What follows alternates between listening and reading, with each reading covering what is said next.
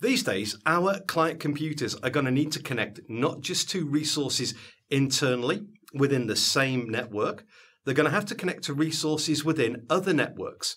They may need to connect to or allow connections from other computers in partner organizations where we've actually got what we know as a trust relationship between those organizations.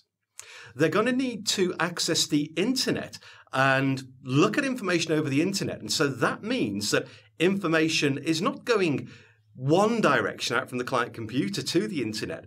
That information is being retrieved and brought back. So how do we make sure that we're not bringing anything back from the internet or from these other networks that we don't actually want?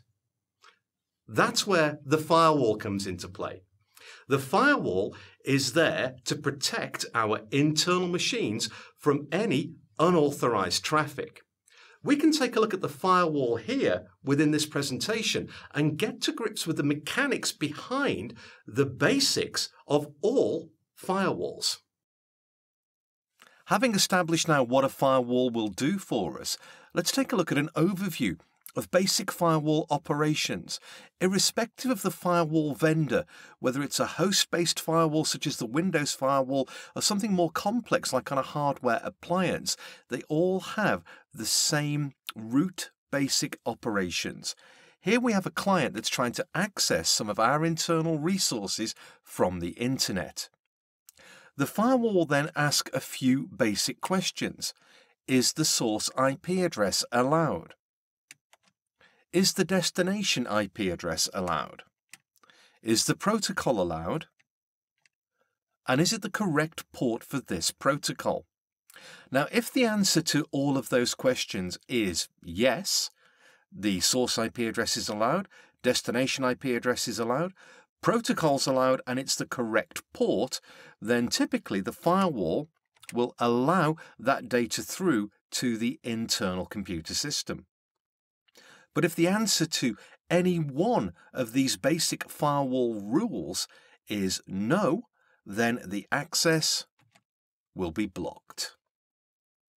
Here within Windows, we have a host-based firewall known as the Windows Firewall, or in Windows 7, it's the Windows Firewall with Advanced Security.